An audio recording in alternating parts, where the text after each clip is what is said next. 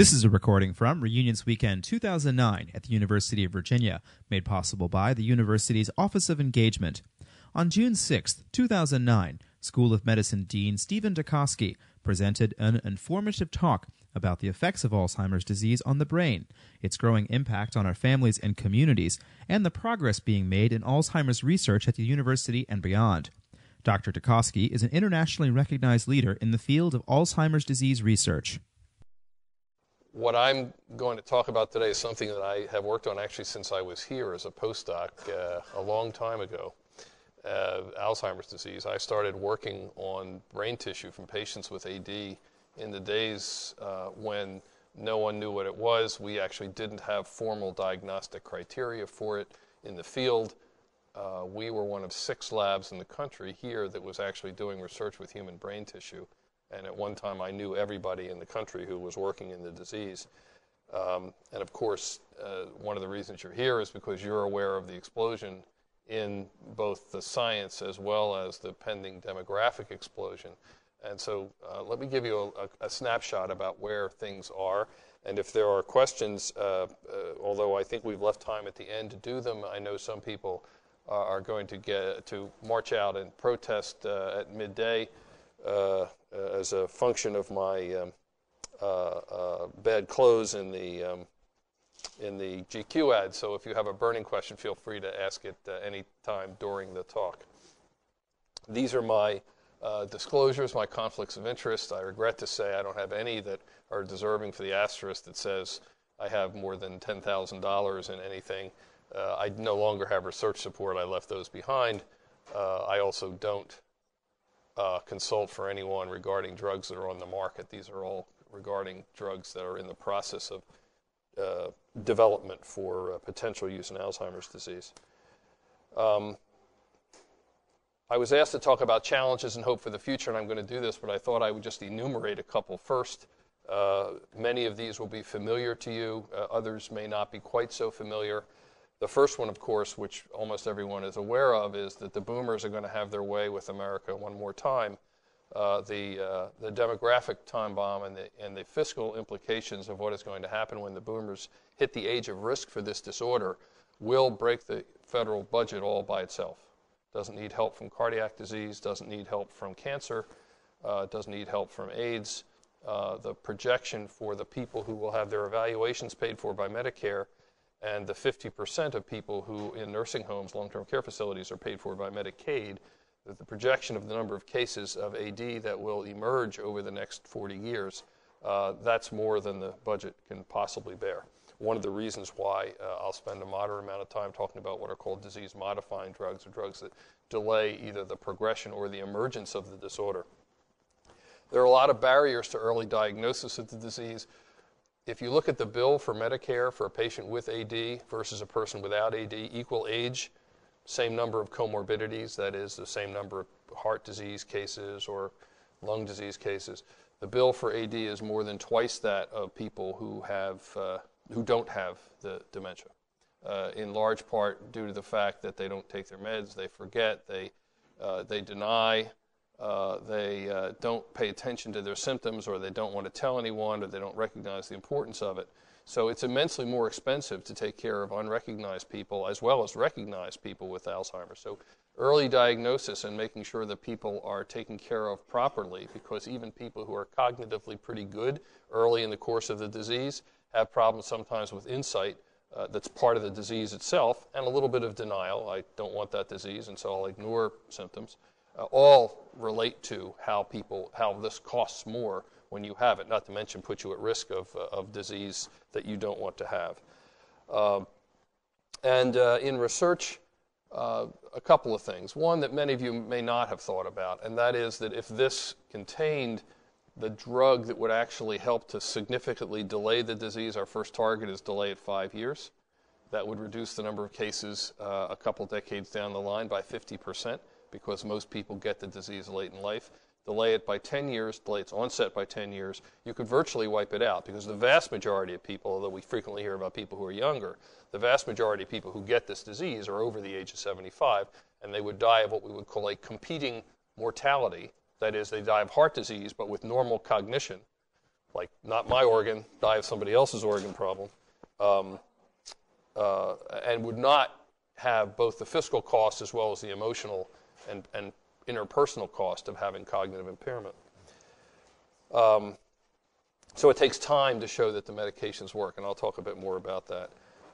There are increasingly less monies available for this disorder. We've just gotten the word yesterday in a budget meeting at the Alzheimer's Association board that the increase in the NIH budget next year will be 1.4%. That is less than the rate of inflation for scientific costs, which means that there'll be another cut in usable money. That comes on top of what, for the first time in my career, happened over the last 2 years, which was not just a cut in the spendable money because of the increase in cost of materials being greater than the increase in the budget, but actually the budget in total dollars was cut over the past 2 years.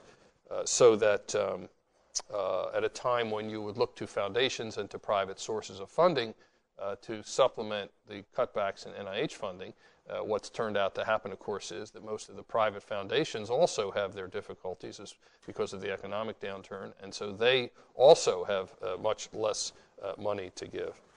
Companies are where we expect to make this up, and I'll talk about drugs that come from big pharma as well as from biotechs, but they also have a very cautious risk-reward calculation to do. So you know that the biggest money makers for companies in general are psychiatric drugs, cardiac drugs, cancer drugs, and neuroscience drugs. Neuroscience to some extent including psychiatry. So this would be a huge market. The market for a Alzheimer drug that works is more than $1 billion a year. $1 billion a year is what the companies consider a big drug. Aricept, the most well-known drug in Alzheimer's disease, is about $1 billion a year, maybe a little less. But companies frequently shy away from this because it's hard to make a drug that works in brain disease. The brain is complicated, and companies have lost a whole lot of money trying to find drugs that they were quite sure would work on the basis of mechanism, which is one of the reasons why I'll talk a bit about the translational piece. There are lots of competing priorities in healthcare. Cancer, AIDS, heart, the biggest for Alzheimer's disease. And just to give you some sense of proportion, cancer has probably 10 billion. Cardiac's got a little less than that. Alzheimer's disease has got the equivalent of about 500 million a year in research. AIDS, I think, has 2 billion. Actually, I'm not sure about that cancer number. It may not be that high. But I know that AIDS, if you talk about the number of cases of a disease per dollar of NIH research money spent on AIDS, is by far the highest, and cancer and heart are much, much greater than Alzheimer's disease and lots of others. So it is an issue that you should take from them and give to this disorder. But the fact is that with the NIH monies that have been addressed, the federal research monies have been addressed to this, there isn't enough money to do the kinds of studies that need to be done. And one of those pieces is one of the pluses, and that is, I'll show you the massive amount of research that's going on in the disease now. That's terrific. The problem is that unlike heart disease, where studies have been going on for 30 years, and when a study ends, the monies are there to roll into the next drug, there have never been federal studies in prevention or treatment of Alzheimer's disease until the last 4 or 5 years. So there isn't money from old studies to roll over into new studies. If you're going to do a new trial in Alzheimer's disease, you're going to have to either get new money, which is hard to do for all the reasons I told you about, or you're going to have to rob Peter to pay Paul and say, we aren't going to fund some of the basic research so that we can fund the clinical research. And this actually sets up some tensions between the basic researchers and the clinical researchers. So we look to pharma to help us with this, but of course pharma's got their own issues. The last issue that has to do with costs, which is dear to our hearts here at UVA, is that we have a real concern about the pipeline for clinician researchers. It's hard to learn to do the kinds of things that we do, where you have a physician who has to learn everything to be a doc, learns about the clinical subtleties of taking care of people with the disease, learns about clinical design, and learns enough about the basic research to understand why he should do some studies with certain kinds of drugs and pass on things with other sorts of ways. It's a big delay in getting yourself started. If you have a debt, it's even worse. So we desperately are trying to make things as easy as we can for people who want to do this kind of research. But what we tell kids off the top is, if this isn't your passion, don't do it. It ought to be an easier gateway, but it's not. And that's the hand that we've been dealt. So you've got kids who want to go into medicine, want to go into research. There isn't anything, in my view, more rewarding than this, but unfortunately, you have to fight to get there. My advice is to have them inherit money. So as soon as we're done, I want you out there making more money. The final comment to make is that busy clinicians don't focus on Alzheimer's disease. They don't get paid to do a long evaluation of people, especially a busy primary care physician, a family practitioner, or an internist. They don't learn, usually in medical school, to do the kinds of cognitive evaluations that you need to do an accurate evaluation. They don't get reimbursed if they spend that extra time. And so for many people, it's an issue of don't ask, don't tell. They need to find out about your cardiac status, your hypertension, and so forth. And so one of the things that I have been doing is working on little computerized tablets that while you're sitting around in the waiting room, you take this test that tells me whether you pass or fail for saying something needs a second look. If you pass it, you're good enough that you're probably okay, at least for another year. If you have a problem, it tells the doc, number one, here's a problem. Number two, here's where it may come from. Memory is much worse than anything else, which is an early marker for Alzheimer's, or language is a big problem, which means it may call attention to a different disorder. But we're trying to find easier ways to direct people toward care that need it, because we recognize that physicians need to have things made a bit easier for them. I mean, there's just too much to learn for a doc to learn how to do what we do, or what geriatric psychiatrists or geriatricians do in the clinic. And of course, as I said, they don't get paid to do it, so they're not terribly eager to do it, even though they want to take good care of their patients. So these are the hopes. Everybody knows about this disorder. There's virtually no one who doesn't know about this, whereas 25 years ago, virtually no one knew what this disease was other than people who'd been to medical school. Computerized testing, we think, will help facilitate diagnoses. Every one of you's got a computer on your hip now that's much more powerful than anything we used 10 years ago. And so it's going to be easy enough to find validation of ways to assess people in a painless fashion that at least comes back to the physician and says, here's the result, this is okay, or this is not okay, you need to do something about it. Neuroimaging has transformed the field, as it has so many other fields, and I'll talk a bit about neuroimaging and how it's changed things over the past couple of years. And finally, as I said, just an incredible list of new medications and trials in what we call the pipeline. And so I did a scan of clinicaltrials.gov, and I'll give you some really astounding data at the end about how many drugs are either in the pipeline or in trials now for humans. Now, what's happened over the past 15 years has been absolutely remarkable for a disease about which we knew virtually nothing 25 years ago. It used to be that the light blue line was what everybody in the cognitive field said, so you live your life and you're pretty good, and then you begin to lose your memory, and then you die. And that's for the more upbeat people in the field. And the orange line that's there reflects the fact that before anybody would diagnose you, you had to have pretty moderate cognitive impairment already. And what's happened over the past several years is we've backed this up. So it used to be that we would confirm or specify a diagnosis, and that would usually come after someone had declined a significant amount. After the medications emerged, the first meds in the late 1990s, you could follow patients on those drugs to see if they had an adequate response or not.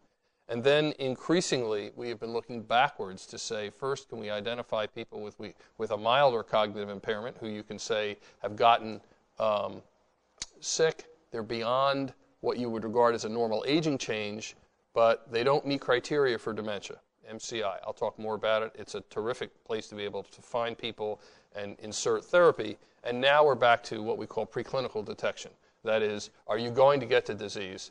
And if so, is there something we can give you now? How easily can we identify you, and what can we give you to delay the onset of the disorder?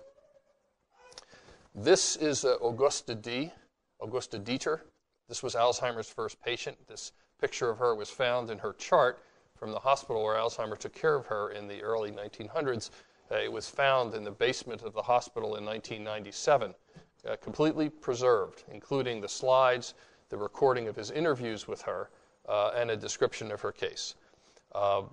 She had the 5 areas that we now describe as being classic for the disease: a memory loss, number 1, language disturbances, visual spatial deficits. She would get lost even in familiar places. She had dysexecutive or frontal lobe impairments. She had impaired motivation. She had impaired judgment. She still had some preserved insight in that she kept repeating to the doctor, "I have lost myself." She knew that there was something wrong with her, but she did not know very much about exactly what it was.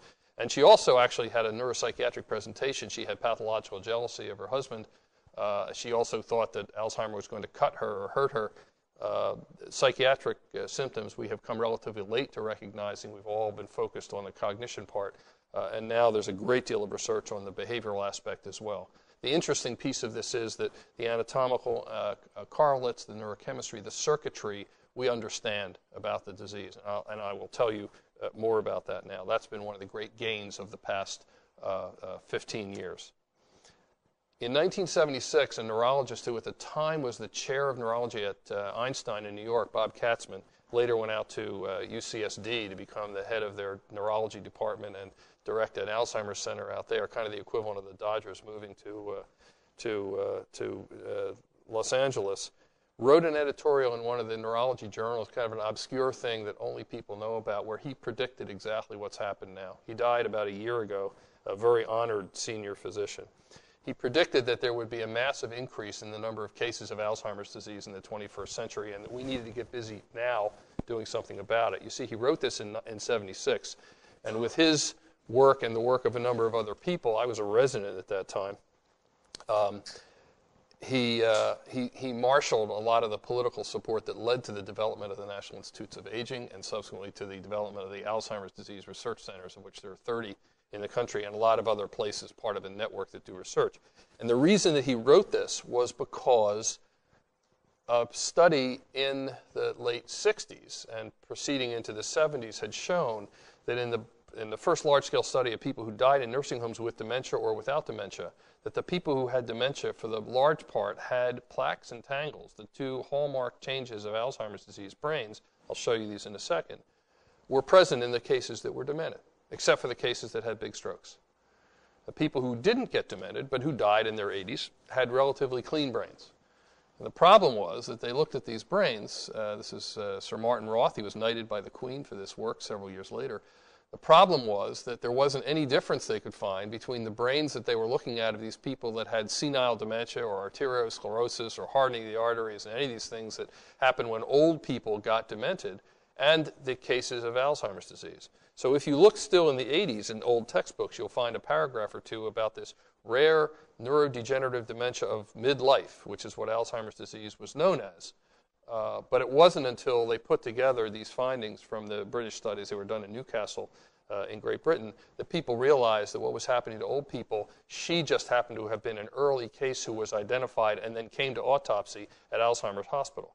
And by the way, like many of the things I'll show you, Alzheimer was the recipient of, or the beneficiary of new technology, because the stains that he used on the brain tissue to show the abnormalities, I'll show you one of his, I think I have one of his originals in here, was a new stain that used trace metals, heavy metals, silver, copper, other kinds of stains that had never been used before but were sweeping across Europe in the late 1800s, early 1900s. And he took those new stains, put them on her brain, and that's how he saw the plaques and the tangles for the first time. So this is what happened 25 years ago now to activate the spark that said, geez, we need to do something about this. This is not a rare disorder. It is the major cause of disease in dementia in late life. And this is modern data on what's going to happen. And I've split it into 2 colors because this is a estimated number of cases. You don't actually have to pay much attention to the raw numbers because there's a lot of discussion about what the actual number of cases is. Generally, the association talks about this as 5 million or so now, but it depends on whether you take estimates from the census that are from their high, median, or low averages. The slope, however, is accurate. The slope says, because we know what prevalence of disease there is in each age group above 65, this is real. This is what's going to happen as far as the increase. It will more than triple.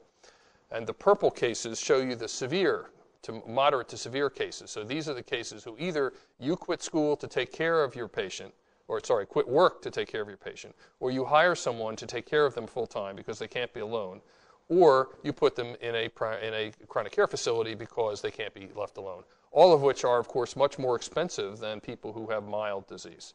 So altogether, it's a massive toll, interpersonally and socially, but in fact, the cost of this is absolutely immense. The dementia burden in the United States, probably we generally say between 5 and 10% of people over 65 have Alzheimer's disease. Depending on what study you look at, if you live to be 85, you've probably got somewhere between a 30 and a 40% chance of getting the disease, even without a family history. This is one of the reasons why the danger is coming, because the population of 85-year-olds plus in the U.S. will quintuple by 2050. People are living to be older. The mean survival once you get this, although it obviously depends on how old you are when you get the disease, is around 8 to 12 years. And the reason that it's so vague and long is because people get this disease in their 60s and 70s, and people also develop this disease in their late 80s. So their actuarial life expectancy is different anyway. But in general, especially because people who come in are younger with fewer other disorders, the people who come into specialty clinics, 8 to 12 years is a range. And it contributes over 10% of all years lived with disability. Quality of life years is a statistic. Qualities will be something you'll be hearing about increasingly, because this is part of the balance about how we should spend our healthcare monies on disorders that would let people live quality of lifetime, as opposed to, say, stretching someone out who is extremely ill and doesn't have any meaningful quality of life at great expense. Generally, the numbers are creeping up toward $150 billion a year now, and this is before the tripling of the loss. And a variety of other issues, including, as I mentioned before, impact on the management of other diseases. It's hard to leave somebody alone to take their own medications who cannot remember to take them. And if they don't have insight and don't believe they really have much wrong with them, it's even harder to get them to let you, remind them or have somebody come in to give them a pill. And those are things that families greatly struggle with. Right now we've talked about the presence or the absence of the disease, and what I want to do is show you how we differ in how we view the disorder now. So we don't think about this disease as you suddenly appear in the office with dementia, which is actually what happened in the 70s and 80s. It would take so long to figure out, oh my gosh, something's really wrong with someone, that by the time somebody came into a specialty clinic, they were really demented. There was no, when I think about the people that we sort of struggled to say, is this Alzheimer's or not, in the 80s, in 3 minutes now, we not only know they're demented, but also what they have. But this is where we view things now, that you're all over on the left, you're normal, you're super normal, you're UVA grads. You have no disease, you have no symptoms. Our patients are all over on the right. They have Alzheimer's disease, and we treat people with Alzheimer's. They've got diffuse changes in their brains, and I'll talk about that in a minute. But how do you get there?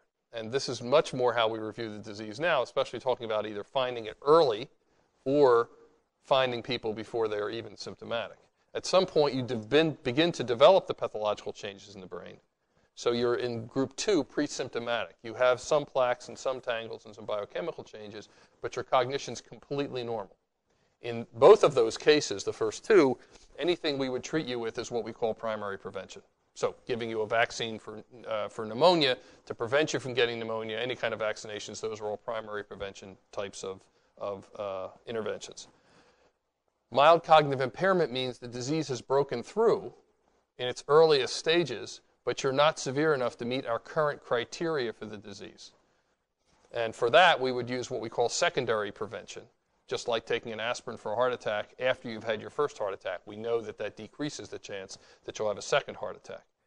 So this is where we look at the world of disease now. It's very much of a process of becoming, a process of movement, as opposed to the sudden appearance of somebody in the office with disease. And even after someone with moderate disease presents, especially for the future when we have disease-modifying drugs, we'll be looking at their rates of change over time to see whether or not, in fact, any disease-modifying drug we gave them gets enough traction that it actually slows down the progression of the disorder. I'm not going to spend a lot of time on the technical pieces, but these are more guides for me than anything else, and you can just sit back and listen. So I tell the students, they have all the notes and everything, just listen to the story. Alzheimer saw most of what we know about the disease now. He got brain shrinkage. He had a shrunken or an atrophic brain. He saw the neuritic plaques. He was the first person to report them. He saw the neurofibrillary tangles, which are these globs of protein material irreversibly bound to itself, kind of like a fried egg, never is going to become an egg again, in the brains of the patients. The silver stains especially like those neurofibrillary tangles. He saw that there were areas of the brain that didn't have as many cells in them as they should have by his sort of look at what, you look at a lot of cortices, you know about what the density cells are. He knew cells were gone, so he got the normal death. He didn't know about transmitter deficits, the chemicals that communicate cells between each other, because they hadn't been identified yet. And he didn't know about the cascades, that is what we think of, again, think about this as progression or movement, where kind of like a small snowball dropped from the top of a hill rolls down and becomes something gigantic. That's sort of the way we look at much of the pathology of the disorder and how it strikes. So these are the bad boys. On the left is a neuron that you wouldn't see if there weren't neurofibrillary tangles in it. This is an immunofluorescent stain, and it's only showing things that have a particular structure to them that will reflect back light, fluorescent light. You can actually sort of see, if you squint at it, that the nucleus of the cell doesn't have any, I think that still sort of stands out, the nucleus of the cell doesn't have tangles in it. It's only out in the cytoplasm, the cell body itself. But there shouldn't be any of this material in there, and it's filled. On the right is this sort of Death Star that we call the amyloid plaque, or the neuritic plaque. You'll sometimes hear it called an amyloid plaque, because at the center, that bright white spot is compacted amyloid, a peptide, a small protein, 42 amino acids long, that is a part of a bigger molecule, and I'll show you how it gets to this. And what happens is at some point the brain looks at it and says, whoa, this should not be here, and it attacks it. It brings in inflammatory cells called macrophages, and in the brain they're called microglial cells, activates its own support cells called astrocytes because they sort of look like stars, and in the process of trying to eat the amyloid, which it cannot do, it's unable to do it, it destroys a lot of tissue around it, which is normal tissue. And so if you stain this for normal neural pieces, I've said in there, it says degenerating synaptic processes, those are the normal connections, the normal wiring that it destroys in its effort to eat this material. On the right, you can see just the amyloid deposition. There's no inflammation that you can see here. It's just the antibody. But every one of those sort of yellow flame-like structures you see is a neuron. That's why they're called pyramidal neurons, because they sort of look like pyramids. Every one is a neuron filled with this material, which is completely inert and highly cross-linked to itself and will never be undone. We won't ever dissolve these in humans. It would be like trying to unfry an egg. We have to stop them from getting worse, which is one of the reasons why there's an emphasis on early detection. So I told you there's a snowball that rolls downhill. We think the start of the snowball is something that goes wrong with metabolism of a protein called APP, or amyloid precursor protein. And there are a bunch of reasons for that we can get into if you'd like. We think it initiates the damage. We know that in experiments it can injure cells or lead to their death or lower the threshold for their dying. We know that normally the brain clears this peptide. It's called soluble amyloid at that point because it's in the extracellular fluid of the cell. We think the trip for Alzheimer's disease in late life is that humans stop removing it as effectively as they should. And so it builds up in the brain and it eventually aggregates itself into these plaques. Hurts the brain both while it's in its soluble form because it's higher than the concentration that's normally present. Remember, this is a normal protein. You all have small amounts of amyloid, beta amyloid in your blood and in your brain. But it builds up to a high enough level that it becomes toxic. So we think that it has reduced clearance. And then the big key for the arguments in the field that overtook us for 20 years are tangles and plaques, which both show up in the disease. Which one causes the disease and which one is worse? And the answer is, it's probably not a useful question when it comes to treatment, but we think that amyloid starts the disorder and leads to these abnormalities and tangles. And the reason we think this is that the people who get this disease because they have a mutation in one of their genes, there are 3 different proteins, a mutation in which will cause the disease. One of them is the APP molecule, and the other 2 are related to the enzymes that cut the APP molecule that leads to this little fragment, this little snippet. So all mutations that lead to Alzheimer's disease all involve amyloid metabolism, and all the mutations have tangles in them as well. If you mutate the tau gene, which is the protein tau that becomes the neurofibrillary tangle, you don't get Alzheimer's disease. You get a different dementia called frontotemporal dementia. So for all those reasons, we believe that the tangle change is secondary to the changes in amyloid. Haven't proven this yet, but the evidence is pretty strong. The last piece of evidence, by the way, if those you know about this, is in Down syndrome, or trisomy 21, where they have an extra copy of the long arm of chromosome 21. That's where the APP gene is, on the long arm of chromosome 21. So virtually all patients with Down syndrome have an extra copy of the amyloid gene, and all people with Down syndrome get Alzheimer's disease changes in their brain by age 40. They don't all manifest dementia. Many do in their 50s usually, but they all get both plaques and tangles. So they've got an extra dose of amyloid. They get plaques, but they also get tangles. So that's why most people think that the path is from amyloid to tangles. What makes tangles still so important is, for a variety of reasons we can talk about, the amyloid plaque, although I told you brain damage occurs with it, that's related to some direct correlations with cognitive impairment. But the strongest correlations with cognitive impairment of those two are with tangles.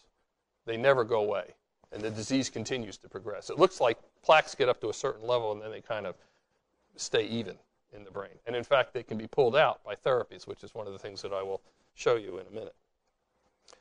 So this is everything I told you, and there's only three things to know. One is, out of this whole thing, I use this for student lectures, but it was easier just to tell you what to pay attention to than assuming you'll listen. But I've been in GQ, so you should listen. So the only thing you want to know are three things. One, this is the molecule. It's a blade of grass. Here's the root. Here's the part that sits up above the surface of the lawn, and here's the part that's inside the interface between the dirt and the air. Normally what happens is the molecule gets cut right here by an enzyme called alpha secretase. Alpha because it's the first place and the right place to be cut. Secretase because after it's cut, it floats away into the extracellular fluid, so it's secreted in a sense. But the problem is that the orange length that you see of this molecule is what gets built up in the middle of the plaque, which means that that cut never occurred, and that there must be two other secretases or cutting enzymes that cut it. Otherwise, it wouldn't be the orange piece. So they were both predicted before they were found, and now we know what both of them are. One of them is called base or beta secretase, which cuts at the higher end of the grass clipping there. And the other is called gamma secretase, which cuts in the middle of the membrane, which is absolutely against all dogma that you could cut a protein in the middle of a membrane, but it turns out that this complex does. And then this is what gets released. And it turns out, I told you that mutations in this protein will cause Alzheimer's disease. The gamma secretase, that is the enzyme complex that cuts this, is made up of 4 different proteins. And they have the easily rememberable names of presenilin-1, PEN2, AF1, and nicastrin. Nicastrin was discovered, a mutation caused the disease. Nicastrin was found in the city of Nicastre, I think, in Italy, which is why it's called nicastrin. Presenilin-1 ought to tell you that it causes presenile dementia. I have nothing for you for PEN2 or F1. I mean, they're abbreviations, but they're meaningless. But a presenilin-1 mutation causes Alzheimer's, and in fact is the most common mutation that leads to autosomal dominant Alzheimer's disease. So if you watch The Forgetting, which is one of the PBS broadcasts, or the recent HBO broadcasts about this disease, the families with familial Alzheimer's disease that we were featured from the Pittsburgh site, these are families who had the PS1 mutation. So again, all roads sort of lead to amyloid as the primary cause of the disorder. And what I'm showing you over here is that these little pieces float out. They can do their own damage. They clump together. They're sticky. This little 1 to 42 is sticky. Becomes a dimer, becomes a trimer, becomes an oligomer, what we would commonly call a polymer. You know, the repeating same thing after. And then that's what forms fibrils, and then eventually a plaque. And then the brain goes, aha, this shouldn't be here. Let's get rid of it. But the reason it piles up is presumably because it isn't being removed as quickly or as efficiently as it used to be. And all of this is just to say that what we're trying desperately to do, kind of like that initial linear time thing I showed you before, what we want to do is match up when all of these changes occur with what the clinical status of people looks like, because that would tell us not only where to intervene, but also with what sorts of anti-amyloid drug or anti-Alzheimer drugs we'd want to intervene, depending on how far down the line the person is. I told you that neuroimaging had really transformed this disorder, and as it has many other diseases. But it's really pretty clear, especially if you've lived through the development of these different imaging devices. So in the 70s, computed tomography or CT scans came out. And up until that time, unless you did an autopsy or a brain surgery, you never saw the brain tissue with any of your studies. Angiograms showed you the blood vessels around the brain, and pneumoencephalograms, where you would actually inject air into the base of the spine, let it rise, as it would, to the top of the head. Now, it's not a very pleasant test. Everybody get pretty sick afterwards, get nauseated because the brain doesn't like having its lining irritated too much. And we don't do this anymore, by the way. We stopped it. We stopped when CT scans came out. It would show you what the ventricles looked like and what the cracks between the brain surface things looked like. But you did this if you just had to know. The point was, though, it was just the brain was the shadow. You could see the air, but the air was not in the brain tissue. CT scans, for the first time, let us actually see brain tissue. Changed the whole field. Said if you've got a tumor causing your cognitive impairment, we can see it. If you've got hydrocephalus, an obstruction that's letting the fluid-filled sacs blow up, we can see it.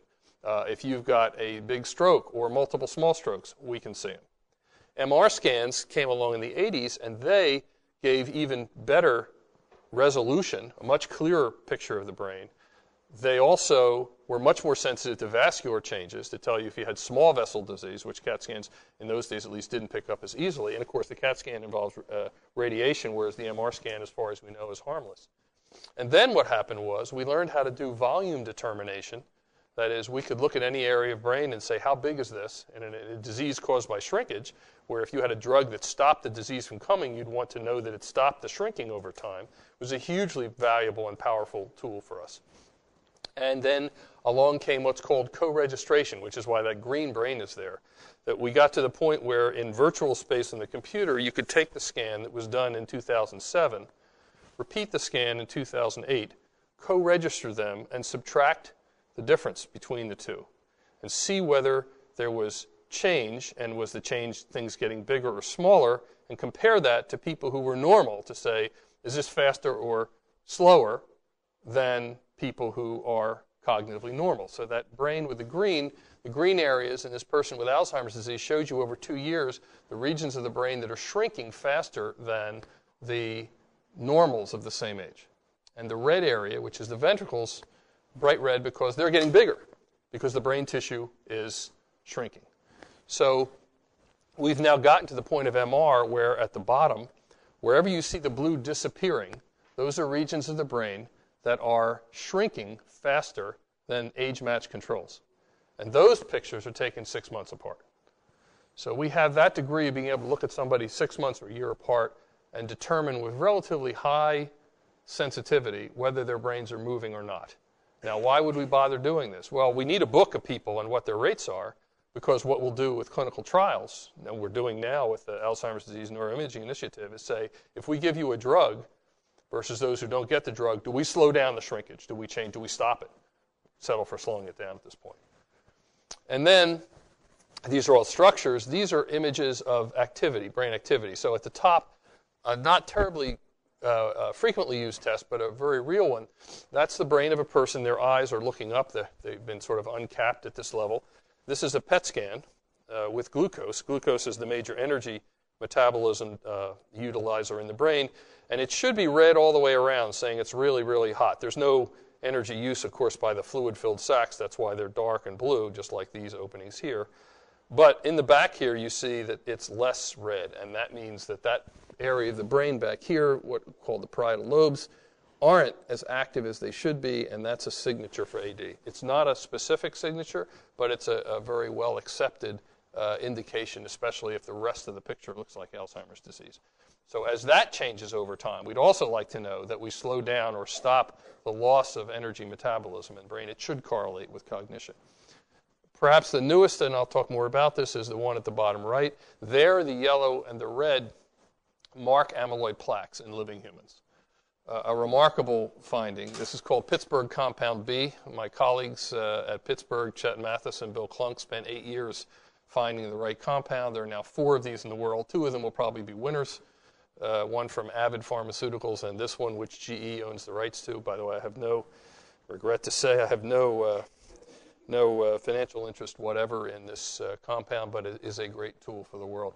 Klunk and Mathis, by the way, just as a footnote, when they had Pitt do the licensing deal with GE, insisted that any academic center who wanted it could use it for free.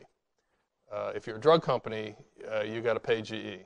But there are 40 places in the world now using it because we'll send them all of the information they need and all the technology. And if you want to fly Mathis to Japan, I'm sure he'll be happy to go. But it's available free, which is why it's in use now all over the world. A terrific model, we thought, for everybody else. This is where in the brain, this is where the outline of this material is. So the neurofibrillary tangles are at the top, and the labels didn't show up, and the plaques are at the bottom. And there are just 2 things to note. The first is that there's a big difference in how dense different regions of the brain are. So that bright orange area that you see, bright red rather, at the top, that's the neurofibrillary tangles in the hippocampus, which is the human RAM chip. That is the area of the brain which is required for recent memory function. But you see other areas of the brain, including the visual cortex, which is at the back right there, and this area here, which is the motor system and sensory system. You see very little here. These are unaffected in Alzheimer's disease. Alzheimer's patients don't get weak like ALS patients do. They don't lose sensation like people with sensory degenerative disorders do. This disease, where the tangles are, you get disease, and where the tangles aren't, you don't. Plaques, on the other hand, are much more evenly distributed. You can see the color range at the bottom here. But there's very few plaques, actually, in the hippocampus. But look at all the tangles that are there. So the other thing to note is, in addition to the difference in how much is in different regions, they don't match in where they are.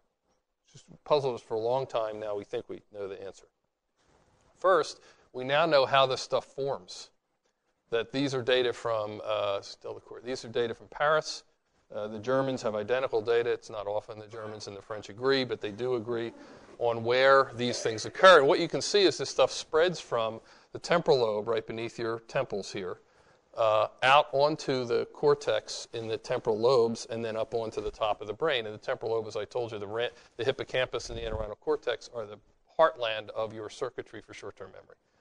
So it goes from there up onto the other areas of the brain, involving the areas associated with naming, with finding words, with identifying people's faces, with language. But in a remarkable sequence. Plaques, on the other hand, remember that plaques start out by being a soluble material that builds up in its concentration until it begins to fill plaques. And when you see them in the cortex. That's at the top right there. They're the first things that form in phase 1. You see them in cortex, and then they spread down into the rest of the brain. We don't know why. It's probably a function of the balance between how much of it's made and how fast it's removed from different areas of the brain. But it's a reflection of the fact that this isn't as focal as a problem inside a neuron. This is probably a measure of the fact that the material begins to aggregate at different rates in different places, but the first place it aggregates is up in the cortex, probably because those are areas that don't have as effective a removal as areas down lower. So how would you approach this for treatments? We generally divide treatments, and they're artificial. It breaks down, if you ask about it, into symptomatic. That is, can you make somebody better acutely? And disease-modifying. Can you alter the pathology of these cascades, slow down the path, and then slow down the behavior that, of course, should follow from the pathological change? Neurotransmitters, there are 2 that have been approached so far. One is called acetylcholine. This is truly, if you've got one neurotransmitter that's associated with, there are really 2, glutamate and acetylcholine. But this one's clearly associated with memory function, and you all know this if you're over a certain age. One of the reasons that you're told when you're older not to take Benadryl or scopolamine, the transderm scope, or meclizine, Antivert, is because it blocks this transmitter, acetylcholine. And in men, because as you get older, you lose a little bit of cholinergic function, it can stop your bladder function. It certainly makes you sleepy, which is why Benadryl diphenhydramine is in Tylenol PM and Nitol and all of these over-the-counter drugs, but it interferes with this system. So this system is associated with being sleepy or with being alert, and it's also associated with short-term memory function. So we know that the system, the cells that make this compound are decreased. If you lesion this in animals, they lose their memory. And so the major drugs, 3 of the 4 major drugs that are in use now, boost the activity of this transmitter. So Aricept, Razidine, and Exelon all boost up levels of acetylcholine. And glutamate, which is another transmitter, it's just a tiny little molecule, also is associated with memory function, and it's one of the major neurotransmitters in brain. And the 4th drug in Alzheimer's disease is directed at helping regulate levels of glutamate neurotransmission in the brain. It's more data than I wanted to give you, but it explains the drugs, which I'll show you in the next table. So this is the lineup in 2009. It's been unchanged for a long time. We don't use Cognex anymore, or Tacrin. You had to give it 4 times a day. It has significant liver toxicity. It'll make you throw up and be nauseated and have diarrhea like a champ. And in the end, only about 30% of the people who took it could tolerate it well enough. But if you could do that, it clearly did help over time, boosting levels of acetylcholine. Aricept, or donepezil, was the next one out the door. Came in, I think, approved in 97. Still the leader. It's got about 75% of the U.S. and European markets. You could take it once a day, which was a help. Probably fewer than 10% of people have trouble with the big side effects. Exelon, or rivastigmine, you had to take twice a day. There's a patch formulation now. It also works. It's probably got a few more side effects, of GI side effects, than Aricept does. Galantamine, which was brought out as Reminil in 2000, around 2000, I think, and now it's called Razidine because the FDA said this is too close to Amaryl and people can't read doctors' prescriptions, and we're giving diabetics the wrong drug and we're giving Alzheimer patients the wrong drug. So they made them change the name to Razidine at the same time that they allowed them to put out an extended release formulation. That was the quid pro quo, which is why you may see it in 2 different names. And all 3 of these, nobody's tested them head-to-head. The drugs are usually picked on side effects. Aricept's got the fewest side effects, and that's usually why people use it. They all work. No question they all work in big trials. Memantine, or Namenda, is approved for moderate to severe disease, and it's the one that works on the other neurotransmitter systems. And although they haven't been able to show definitively that it works in mild disease, almost all the people I see have already been thrown onto it in hopes that St. Nicholas soon would be there. And because you can take memantine with any of the other drugs, and most people insist that their family members be put on both, even though we don't have data for mild Alzheimer patients. Memantine, fortunately, is a pretty side effect-free drug, so it isn't that much of a problem. These are the common side effects of these drugs. They often cause people to decrease their appetite, along with the nausea and diarrhea. Sometimes they'll cause muscle cramps. They can cause vivid dreams or nightmares. To avoid the nausea, doctors were told, give it at night. But because the sleep systems also involve this transmitter, acetylcholine, people would report these really vivid dreams and sometimes nightmares. And when Aricept came out, he said, look, take it in the morning and see if you can tolerate it, because 90% of people don't have any problems, and that decreases the likelihood that you have a nightmare. So if you've got a family member or a friend who said vivid dreams or nightmares are a problem, ask them what time they take the drug and have them talk to their doc about taking it in the morning. And rhinorrhea, that's a runny nose, for those of you who don't want to be billed the $50. Rhinorrhea also is a problem because that transmitter is also associated with the perfusion that allows mucus to be released. The sprays that you take are often things that block this transmitter as well by blocking down the blood vessels that help to put in it. But rhinorrhea sometimes is a terrible problem for people. They don't want to have the rhinorrhea, but they don't want to drop the drug. So their answer is you keep a tissue with you.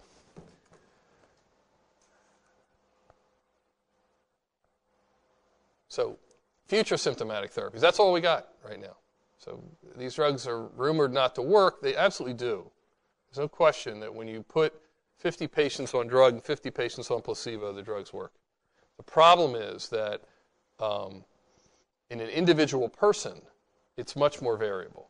And if, in fact, it slows down the apparent clinical progression slowly, how hard is it for families to notice that? What they want to know is, I want to take this pill and I want my mom back. And none of these drugs are that powerful. There's one drug really to tell you about. You'll be hearing more and more about this. It's a drug called Dimebon. It's got an interesting history. It was sold for a long time in Russia as an antihistamine. Turns out it's not a terribly powerful antihistamine. But it also was reported to have a whole bunch of other chemical activities. And then, for some reason, a study was done, perhaps because it had weak cholinesterase activity, which is what the activity is that the 3 currently approved drugs have. So they tried this in 10 centers in Russia, which had never done trials before, and got some remarkable data that was presented about a year ago at the International Alzheimer Conference. About 70% of the people who were on the drug at the study end of a 1-year trial with mild side effects had this kind of change over time. So that's a year, and this is usually how these are plotted. This is time. This is the number of people at each point. You can see people drop out of trials like this. Here are the people on the sugar pill, blinded, so they don't know what they're on. And this is about a 5-point loss on the ADAS-Cog for a year. That's almost dead on average for what we have studies in the U.S. But as you can see, the people who got the active drug were actually still above baseline a year later. So there's always a bias in these drugs because people who are proceeding downhill fast drop out because they assume that they're on the placebo. And so if the drug works or not, we don't know. So there's always a bias toward people who are slower progressors believing, aha, I must have the drug because mom's not changing very much. Those people stay in. That's a pretty impressive change for a drug without much side effects. And again, well, that one's not helpful. Here's activities of daily living. Again, not huge changes, but there's no question there's noise in this drug. This drug's doing something. And that was the only one I put in. Okay, so this is activities of daily living, which many families care about whether or not you can do better on a paper and pencil test. So we don't know what to do with this. It turns out it probably works in the energy metabolism of the cell. And now it's under evaluation in a trial in the United States and Europe, a phase 3 trial, a big trial, lots of people, which will probably be over in another year and a half. And we'll know whether or not there is another drug that looks like these data are better than the data from the currently approved drugs. So we will see in a year and a half whether or not this drug works. The one thing we know is it isn't working like the drugs that we have now because its activity is so weak that at the doses they're giving, it's not having an effect. The doubt about the drug comes because it was done in Russia by Russian docs who had never done clinical trials before, and they're complicated to do. They're not easy. The flip side of that was they were trained by Rochelle Duty, who was a director of the Alzheimer Center at Baylor, who is a very smart and capable clinical trialist. So they had some trouble getting support, but in the end they did, and now there's a big trial up, and we're all waiting to see whether or not this will help us until we have drugs that really nail the disease more directly. That's the one big symptomatic drug that's probably worth knowing about in terms of hope for the future. We've had our hearts broken before in the field, so I'm going to show you one of the heartbreaks in a minute, but this one's one to keep your eye on. You'll hear more and more about it, Dimebon or Dimebon, depending on how people decide to pronounce it.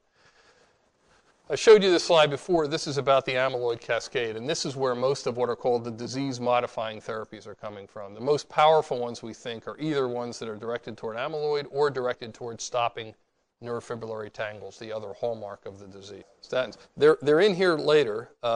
Short answer is, in big observational studies, people who take statins have a much lower risk of getting Alzheimer's disease. There are 2 trials, neither one of which is published yet.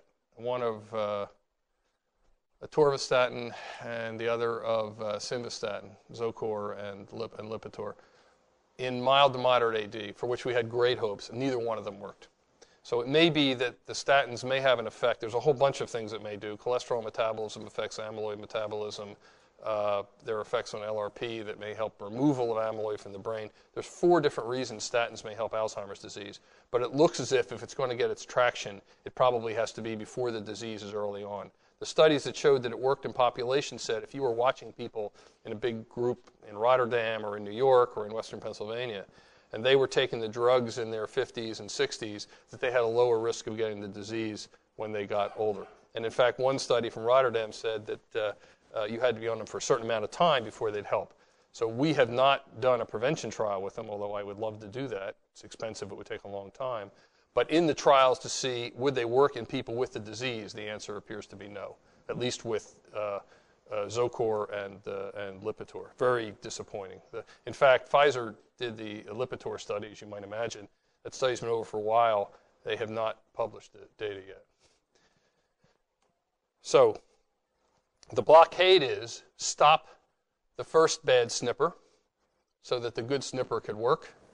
Stop the second bad snipper. These are called secretase inhibitors, or beta secretase inhibitors and gamma secretase inhibitors for the two specific ones. We got 1 million gamma secretase inhibitors. Some are in trials. I'll show you those. So far, only one beta secretase inhibitor has made it out of the laboratory and is in phase 1 trials. You could use anti-aggregation things, block the little individual molecules from glomming together. First drug to try that didn't work, failed, and was announced last year, but there are others on the way. You could try to stop the plaque, and there's where a huge amount of work is being done now, to take the plaque apart, or you could try to stop the aggregation at a point midway between having a single molecule and a big glob. All of these are directed at trying to interfere with the metabolism and the downward cascade. So here are all of the global sorts of things. These are disease-modifying strategies. There's a lot of oxidative stress, a lot of inflammation in the brains of Alzheimer patients, so lots of antioxidants, lots of anti-inflammatories, lots of failures. These are the ones that are still currently underway. Resveratrol, that's the active ingredient in red wine. The current notation is to get enough to help you, as have been helped in the experimental models, is a cool 55 bottles a day. It's kind of like trying to get bladder cancer like the rats did from saccharin. You'd have to drink like 80 cases of tab a day, which maybe is worth it. I don't know. I kind of like tab. But so resveratrol in a tablet is the study that's underway. That's one of the NIH-funded studies, by the way. We dole out our NIH monies to do these studies very carefully because we don't have enough to do all the trials we'd like to do. Omega-3s, the fish oils, look like they have some potential benefit. Other fish oils. RAGE inhibitors, not what you think. Although watching the Who's Loose in the 12th yesterday, I needed one today. But today's another day. Vascular risk factors. Here's where the statins come in. Because every cardiac risk factor is a risk factor for Alzheimer's disease, every one. Lipids, hypertension, different types of lipids, vascular change, lack of exercise, girth, every single one is a separate risk factor for Alzheimer's disease, and we're not sure exactly why. So the statins haven't worked, at least in mild to moderate AD. There are a number of other kinds of trials looking at vascular risk factors, all of which ought to be done anyway, because obviously they would have benefits for cardiac disease. Increasing or improving glucose utilization. There are some data from short, small studies. Rosiglitazone is the one in trial now. That's Avandia, for those of you who know about its use in diabetes. This study, of course, would be for people who don't have diabetes. And then, as I said, the anti-amyloid trials and the anti-tau strategies, which I'll show you. Active immunotherapy and passive immunotherapy. These are all directed at putting antibodies onto amyloid and forcing it to be dragged out of the body. So active immunotherapy is what you may have heard about with an Alzheimer's vaccine, where they actually injected the 1-42 molecule into humans. And I'll show you some of the data from that. Passive immunotherapy is you make antibody and then you put it in intravenously. And you have to keep doing it every couple of months because it doesn't last terribly long. Gamma secretase inhibitors, Lilly's got one that's in a phase 3 trial now. Phase 3 trial is the last trial you do before FDA approval. If the study works, you take it to the FDA. If it's safe, the FDA will look at the safety, they'll look at the efficacy, how well the drug worked, and decide whether or not you can market the drug. But they've got their gamma all the way out to phase 3. And then there are a host of other things that are being done that we just call non-immunologic agents. Sequester it, block it, alter its metabolism so it doesn't make a 42, it makes a 37, kind of a wimped out amyloid that doesn't bother anything. And Dimabon is a mitochondrial function enhancer, we think, and RAGE receptor blocker. The RAGE receptor facilitates the fibrillization of amyloid, kind of helps it on its way. So the idea is if you block it, you can stop it. Transtech Pharma had this drug called TTP-488. I consulted with them about 8 or 9 years ago when they were just bringing it out. It looked interesting. Pfizer bought it last year just as it was going into phase 3 trials. So they took a calculated risk. They didn't have a drug of their own in phase 3, so now they do. These are the anti-neurofibrillary tangle drugs, and these drugs are hard to develop because there are no animal models for them, unlike the fact that we can take human amyloid mutated genes from humans who get familial AD, put them into mice, and they'll make plaque. They won't make tangles because mouse tau is different than human tau, but they'll make plaque, and then you can experiment with them to see how you can pull things out. But we don't have a model for tangles. You just got to get lucky. And 2 of them are in play now. A third one may be on its way. Rember, or methylene blue, it turns out, had some almost too good to be true data presented at the international meetings last year, and now it's in a big phase 3 trial to see whether or not it's going to advance further. They were on 1 dose only. Remarkable progress on this. You don't need to read the details here. If you want them, I'll give them to you later. But the data looked impressive in culture. The data looked impressive in their phase 3 trial from the 1 dose, I think the 60 milligram 3 times a day. And NP12 is an inhibitor of the enzyme that puts phosphate groups onto normal tau protein and makes it into the bad compound. This is from a company in Spain called Nocera. And full disclosure, I do consult for them, although I haven't done so for the last 2 years. And this one's in phase 2 trials in Spain. The third one is a drug called Navcipq. They need or AL108. They need a marketing guy. And this is a very small peptide that you actually spray up your nose. And it has some reason that it may block formation of tangles as well. There's not a lot of data on this, but it's been around for long. It was developed at NIH, and they just won't give up on it. So we'll see. Well, it's had a failure or two. We'll see whether or not this 12-week trial shows any change. One of the things that I wanted to put in here to tell you about is something you are going to hear about and see and go, what is this all about? And these are foods, medical foods that are GRAS, generally recognized as safe. This is a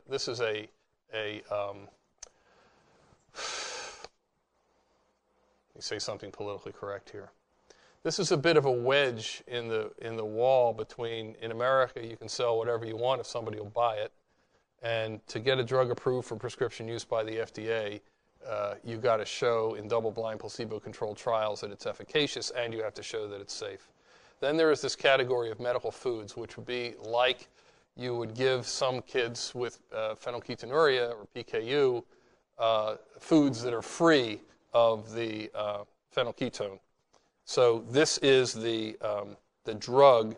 This is in that category that they're trying to show is effective in slowing down the progression of Alzheimer's disease, but so far have not done.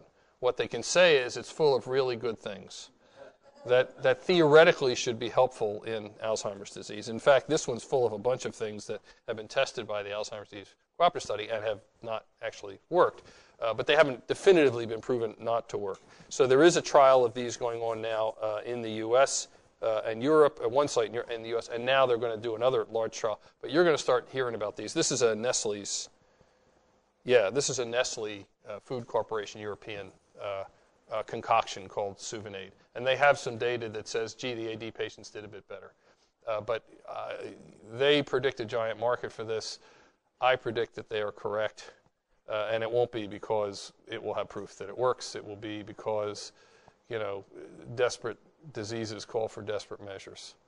And this is going to put for those of you who are physicians or who are involved in healthcare, this is going to put us in a very awkward position, especially if it's expensive, which I keep praying to Phil Shelton's and his colleagues not to make too expensive because people are going to take this out of desperation. The last thing I wanted to show you was what happens when you use these anti-amyloid drugs in brains. And that is, about 10 years ago now, I told you there were mice who make plaque in the brain if you put the human gene into them and charge it up so it's working all the time. And you get plaque. So up in the upper left-hand corner is a mouse brain with mouse plaque. If you take that animal and inject him from age 6 weeks, every 6 weeks, with the beta amyloid, the 1 to 42, he makes antibodies to the 1 to 42. And that's what he looks like at the end of a year. He has virtually no plaque in his brain. If you take an animal and let them live to be a year old, and then start every 6-week injections, if you didn't treat him, this is what he would look like. This is how much plaque he would have. But these animals begun on plaque injections had this at 18 months of age, a regression from what they already had, not to mention a block in it going further. So this went right into human trials, a randomized parallel group double-blind study of 375 people in the U.S. and 9 sites in the United States, in Europe and 9 sites in the U.S. And about a year in, the study was stopped because of encephalitis that showed up in about 5%, 18 out of the 300 people who were in the active phase. 75 people got the placebo. And it happened because what you aim for when you immunize somebody is to have their antibody-making cells, called B cells, make antibody, but you don't want the T cells, which are the killer cells, which are a little rougher, to get activated. We now know that that molecule had parts that activate the T, not just the B. It didn't show up in the safety trials, interesting enough. That was probably statistical, but it showed up here. And this is just an example. The white spotty stuff you see shouldn't be there. Everybody recovered. There were a couple of people who weren't quite as well off when they recovered as they had been when they started, but everybody got better. No one died of the encephalitis. However, when the first person died, it was clear that they had amyloid, who had gotten active drug, it was very clear that they had amyloid removed from their brain. And so this is a high-power view here of the patient, the first patient who died that Roger Nichol reported in 2003, and that's what a comparable case of somebody same age with same level of AD would look like. This is a lower power. That's a person with regular AD. This is this person. You can see it's all gone from their cortex. There still is some in the lower levels. So now 12 people have died. We've looked at 4 of these cases in my lab. Not only is it very clear that they're missing amyloid, but you can actually see holes in the tissue where the plaque used to be, where the amyloid's gone. So like mice, we can get it out. But because the study was stopped, we don't know whether removing amyloid is going to be beneficial or not. And that will be the question that will be answered by the infusion study, several infusion studies over the next couple of years. Presumably the first of those will be done within 2 years, and everybody's got their fingers crossed that there'll be some kind of signal that says if you pull amyloid out, you can slow the disease down. It's conceivable that even if you pull it out, that the snowball is rolling and you can't stop it. But it certainly would be useful to be able to do that, especially because now we are able, with that imaging agent that I told you about, to detect people who are developing the disease probably years before they will develop it. And I think I'll stop with this example of how we would do that. This is, you're over on the right. This is your MR scan. You actually have less atrophy than this 70-year-old, I'm quite sure. But you can see there's no activity here on this PET scan of amyloid. And here's a 70-year-old patient with an MR scan, and it isn't subtle when somebody has the plaque in their brain. So for studies that are going on now and beginning, virtually everybody is using some kind of amyloid detection on scan so that you don't have to wait until someone dies to find out whether or not your drug has been effective in removing it. The question of whether, for this particular type of therapy and hope for the future, removing this will lead to a slowing down, or if we're really lucky, a cessation, probably won't be that lucky, but slowing down would be good, is the question that we are really trying to answer. And I'll stop there.